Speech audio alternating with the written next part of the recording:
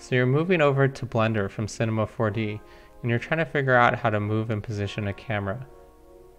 In Blender, you could obviously move it by tapping G, or rotate it by tapping R, but you actually want to see what the camera is looking at.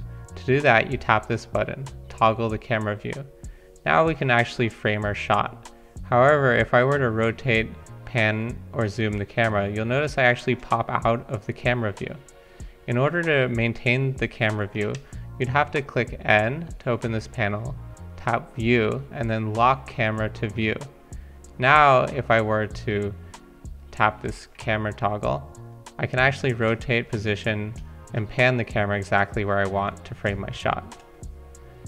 If I had an additional camera in the scene, I'm going to just add one right here and move it. And let's say I wanted to toggle into this one. If I do this, you'll notice I'm still entering the first camera that was in the scene. So in order to actually enter this camera, I have to click this icon right here. And now I'm going to be able to toggle into this camera's view and rotate and position it however I like.